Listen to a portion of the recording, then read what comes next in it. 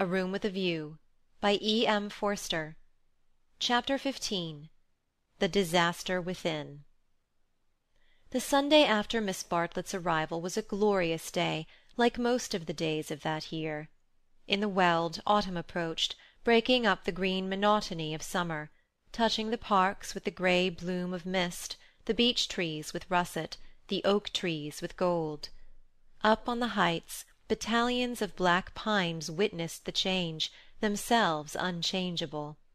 Either country was spanned by a cloudless sky, and in either arose the tinkle of church bells. The garden of Windy Corner was deserted except for a red book, which lay sunning itself upon the gravel path. From the house came incoherent sounds, as of females preparing for worship. "The men say they won't go." "Well, I don't blame them." "Minnie says, need she go?" "Tell her no nonsense." "Anne, Mary, hook me behind." "Dearest Lucia, may I trespass upon you for a pin?" For Miss Bartlett had announced that she, at all events, was one for church. The sun rose higher on its journey, guided not by Phaeton but by Apollo, competent, unswerving, divine. Its rays fell on the ladies whenever they advanced towards the bedroom windows, on Mr. Beebe down at Summer Street as he smiled over a letter from Miss Catherine Allen, on George Emerson cleaning his father's boots, and lastly, to complete the catalogue of memorable things, on the red book mentioned above. The ladies move, Mr. Beebe moves, George moves, and movement may engender shadow. But this book lies motionless, to be caressed all the morning by the sun, and to raise its covers slightly, as though acknowledging the caress. Presently Lucy steps out of the drawing-room window.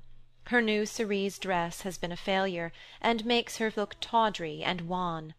At her throat is a garnet brooch, on her finger a ring set with rubies, an engagement ring. Her eyes are bent to the Weald.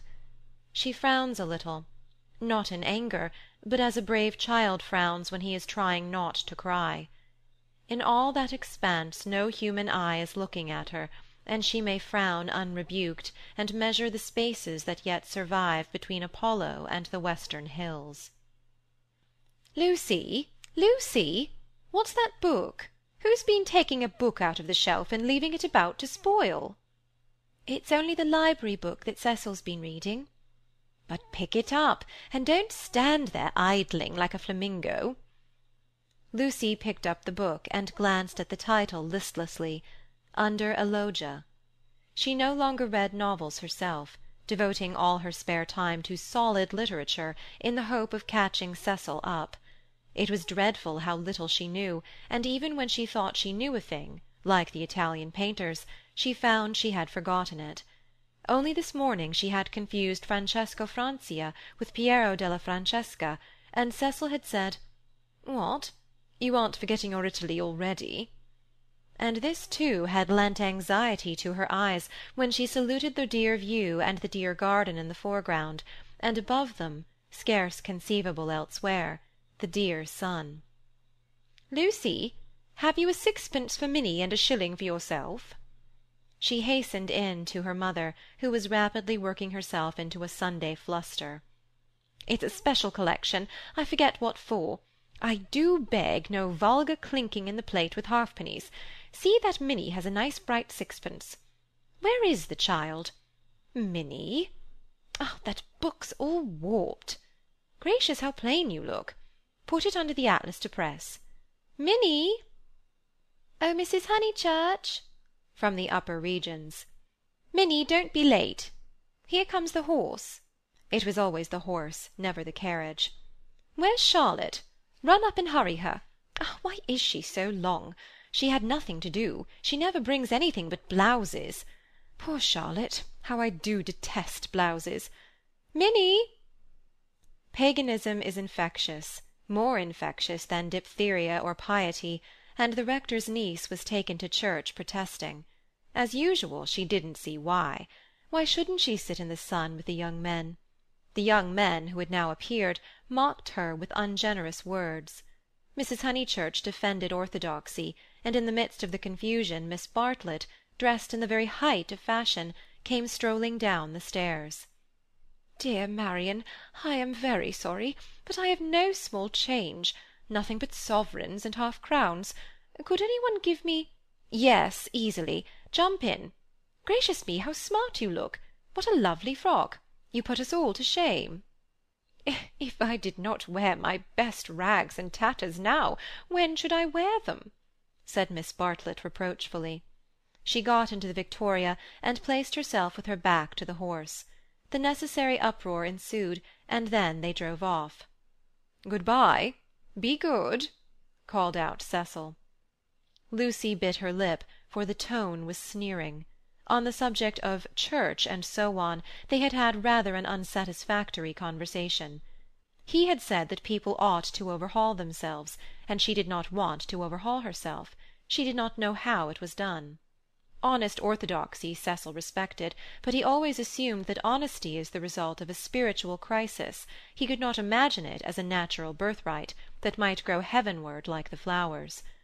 All that he said on this subject pained her, though he exuded tolerance from every pore. Somehow the Emersons were different.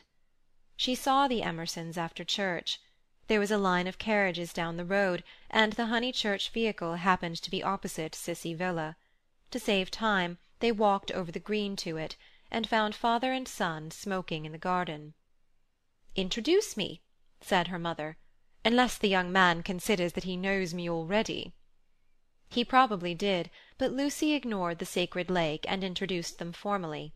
Old Mr. Emerson claimed her with much warmth, and said how glad he was that she was going to be married.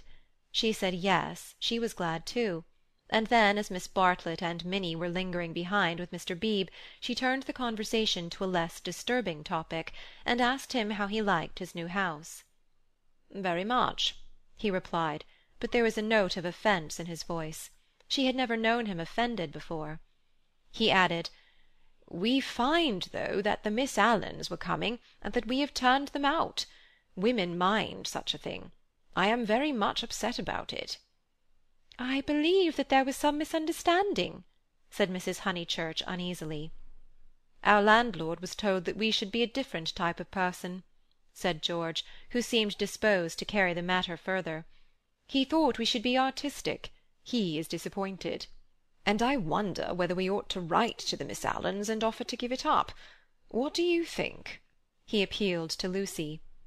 "Oh, stop, now you have come," said Lucy lightly.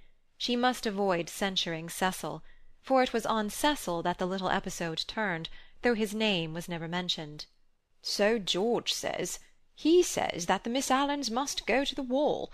Yet it does seem so unkind." "There is only a certain amount of kindness in the world," said George, watching the sunlight flash on the panels of the passing carriages. "Yes," exclaimed Mrs. Honeychurch, "that's exactly what I say. Why all this twiddling and twaddling over the two Miss Allens?" "There is a certain amount of kindness, just as there is a certain amount of light," he continued in measured tones. "We cast a shadow on something whenever we stand, and it is no good moving from place to place to save things, because the shadow always follows. Choose a place where you won't do harm. Yes, choose a place where you won't do much harm, and stand in it for all you are worth, facing the sunshine." "Oh, Mr. Emerson, I see you're clever." "Eh?" "I see you're going to be clever. I hope you didn't go behaving like that to poor Freddy." George's eyes laughed, and Lucy suspected that he and her mother would get on rather well. "No, I didn't," he said. "He behaved that way to me. It is his philosophy. Only he starts life with it, and I have tried the note of interrogation first." "What do you mean? No, never mind what you mean. Don't explain. He looks forward to seeing you this afternoon. Do you play tennis? Do you mind tennis on Sunday?" "George mind tennis on Sunday? George, after his education, distinguish between Sunday—" "Very well, George doesn't mind tennis on Sunday. No more do I. That's settled.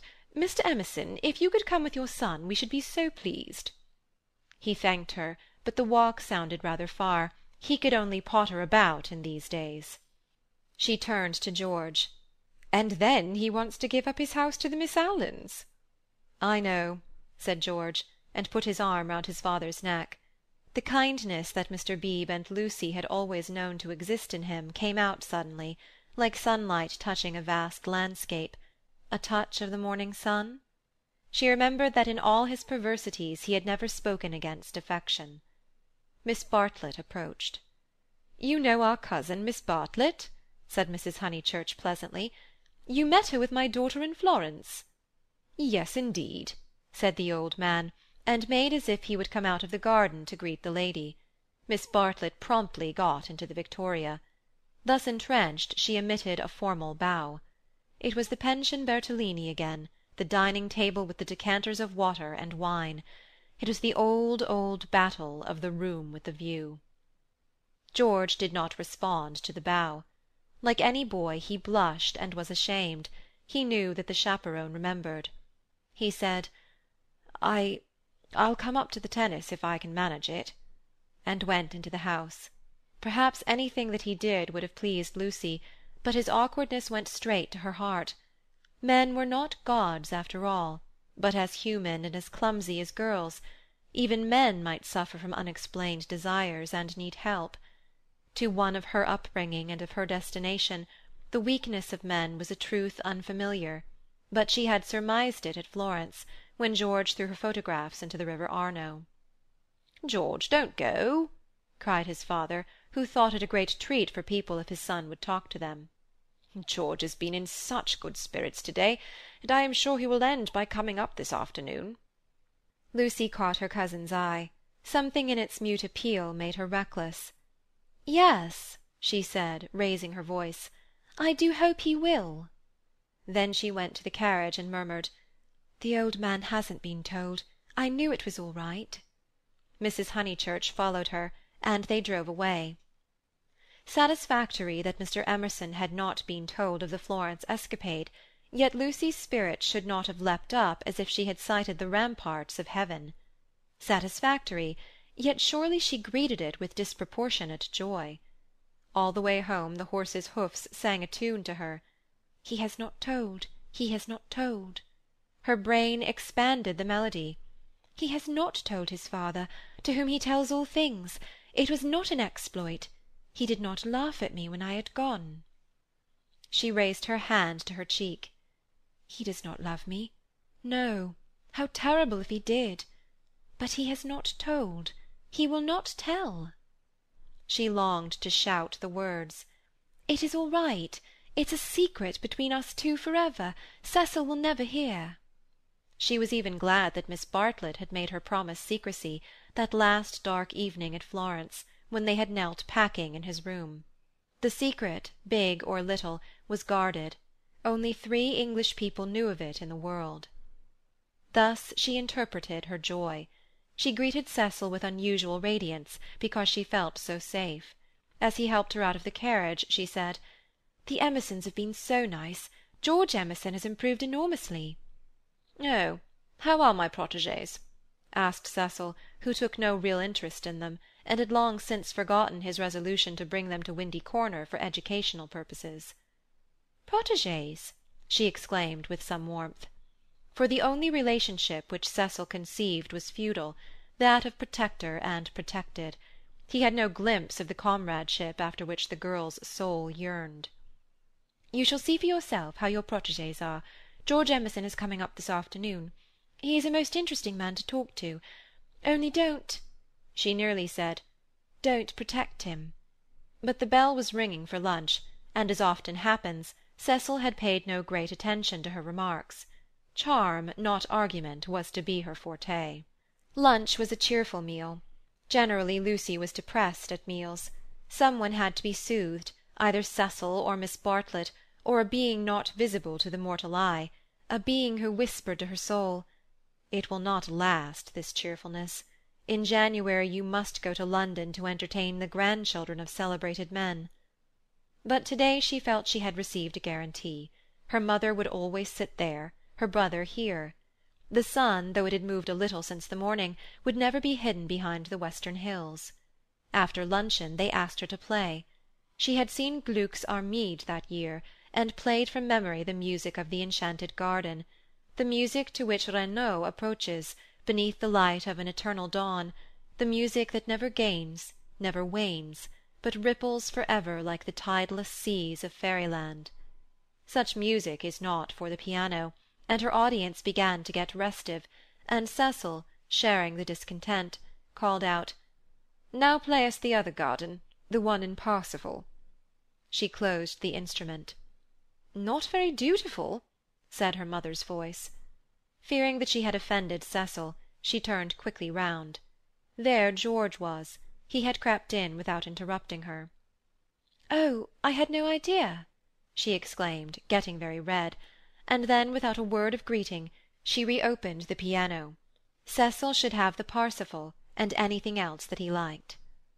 "Our performer has changed her mind," said Miss Bartlett, perhaps implying, "She will play the music to Mr. Emerson." Lucy did not know what to do, nor even what she wanted to do. She played a few bars of the Flower Maiden song very badly, and then she stopped. "I vote tennis," said Freddy, disgusted at the scrappy entertainment. "Yes, so do I." Once more she closed the unfortunate piano. "I vote you have a men's four." "All right." "Not for me, thank you," said Cecil. "I will not spoil the set." He never realized that it may be an act of kindness in a bad player to make up a fourth. "Oh, come along, Cecil. I'm bad, Floyd's rotten, and so I dare say is Emerson." George corrected him. "I am not bad."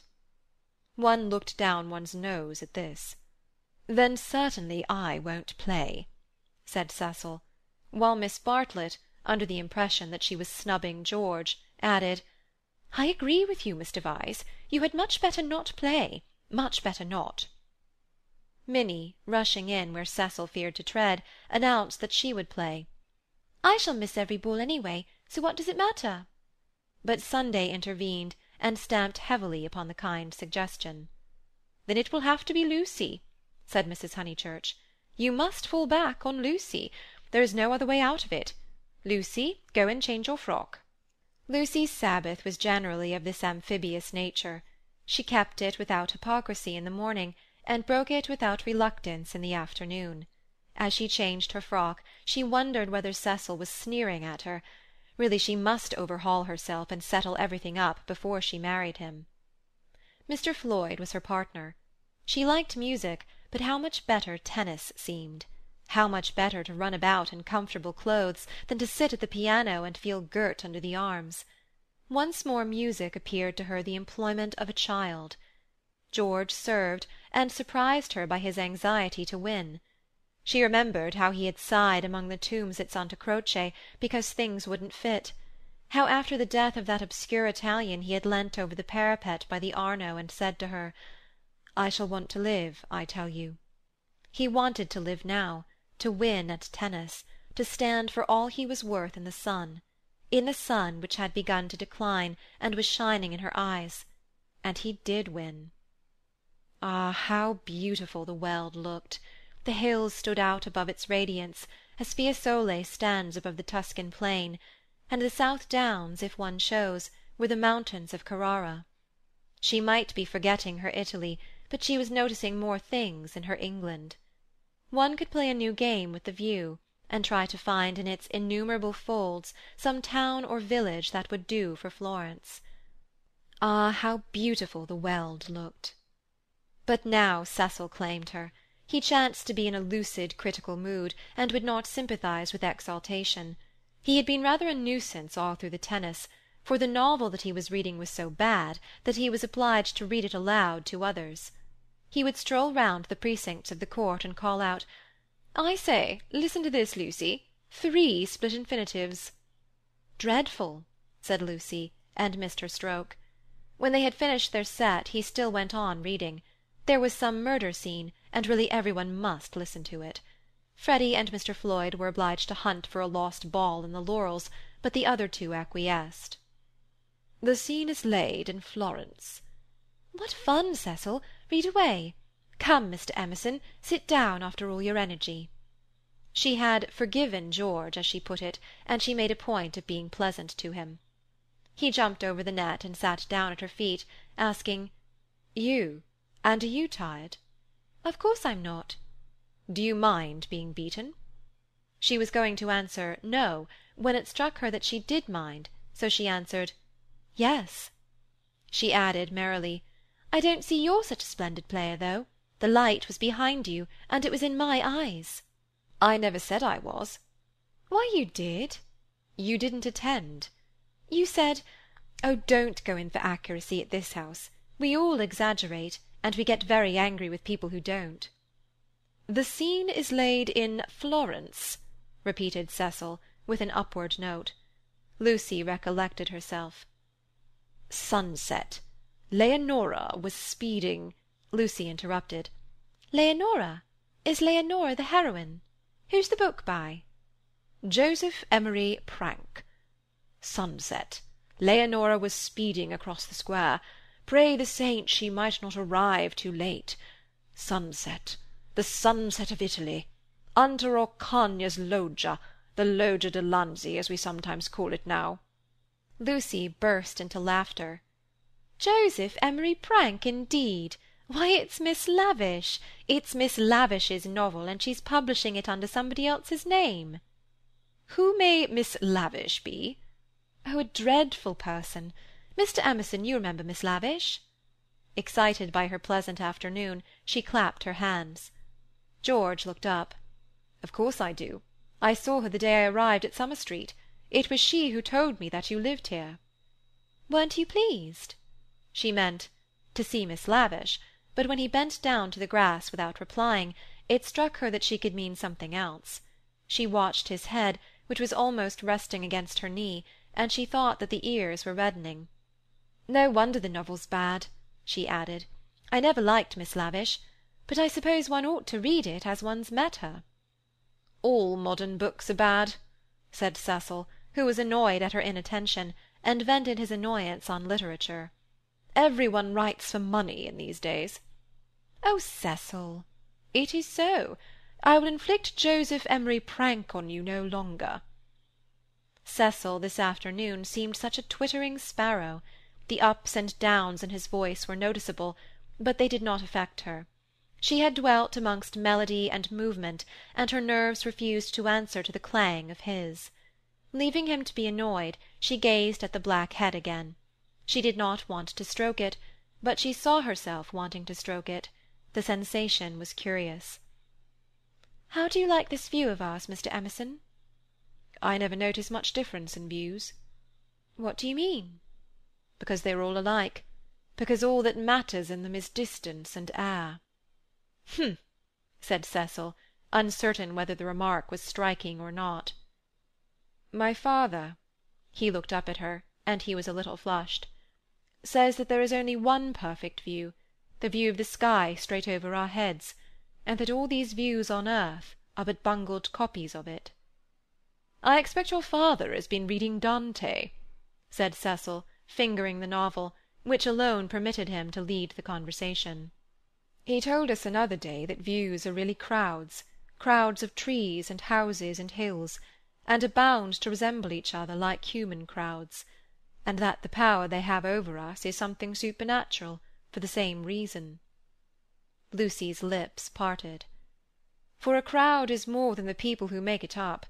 Something gets added to it, no one knows how, just as something has got added to those hills."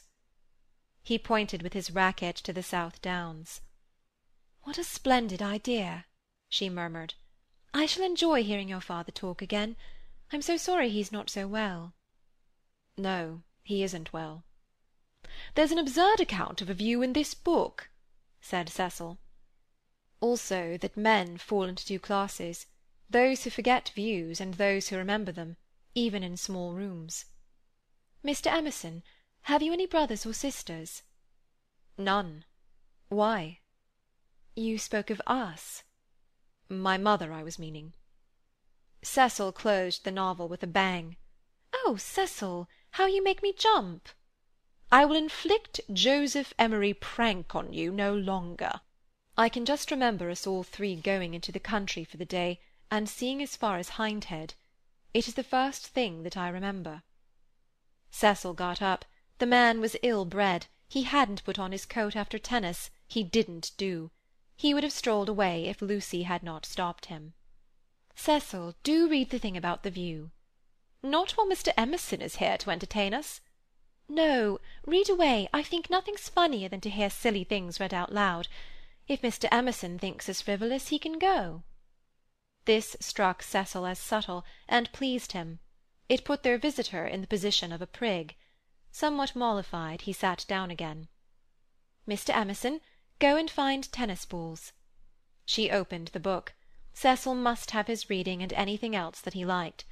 But her attention wandered to George's mother, who, according to Mr. Eager, had been murdered in the sight of God, and according to her son, had seen as far as Hindhead. "Am I really to go?" asked George. "No, of course not really," she answered. "Chapter 2, said Cecil, yawning. "Find me Chapter 2 if it isn't bothering you." Chapter 2 was found, and she glanced at its opening sentences. She thought she had gone mad. "Here, hand me the book." She heard her voice saying, "It isn't worth reading.